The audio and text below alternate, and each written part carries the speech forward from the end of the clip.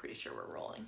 Hi everybody. So today we are going to talk about common misconceptions for getting a voiceover agent and where you get one, how you get one, and a couple things that everybody should know before they go looking for one. Because there are so many things to know about having an agent, we're gonna split this video up. Everything I do based on all the things I've learned in the last 15 years in this industry, so you might wanna take notes. What we're gonna talk about is the definition of agencies and which one you're looking for. 2, how to get one.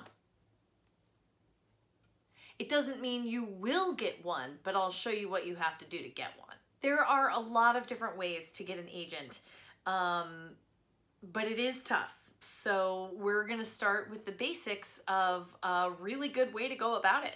And I say common misconceptions because you can't believe how many people don't know these sort of common industry known, well-known facts, except for the part where you wouldn't really know these things unless you had an agent. It's a weird, the whole industry is a catch-22, but let's get around that and get straight to the meat of what we're talking about. First things first, what people don't really know or understand is that there's really no such thing as a voiceover agent, period. What there is a commercial agent. There are a couple different kinds of agencies. There's a modeling agency, there's a legit agency, and there's a commercial agency. So the way that you're gonna get a commercial agent is, one, if you are SAG-AFTRA, you're gonna be looking for a union commercial agent.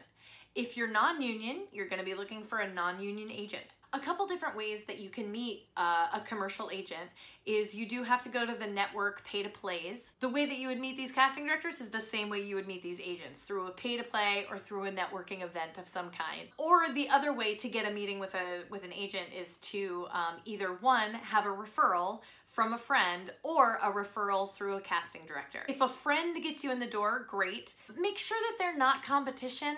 Don't go asking your, if you look like me, don't go asking your fabulously good-looking blonde bestie to recommend you to that agency, because even though she has your dream agent, she's your competition. Don't put your friend through that. So someone that doesn't look anything like you, that's a great start. Opposite sex, even better. If you get one of these meetings, the things that you're gonna have to go in ready to have are the following. If they're a commercial agent, they need to know that they can also send you out for commercial auditions on camera, and they will. So you need a resume that says that you're an amazing, world's greatest, wonderful actor who you've trained and studied with. This is why you also have to have a headshot. So you have to show that you're a working actor professional, that you're serious on camera and behind the mic, that you have a commercial demo that proves all of these great things. If you can get a recommendation through a casting director, wonderful. This is why you want to know these casting directors, because they can call up the agents they work with and go, hey,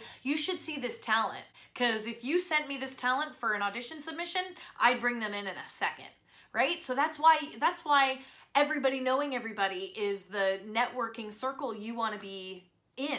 You want to know the casting directors that agency works with.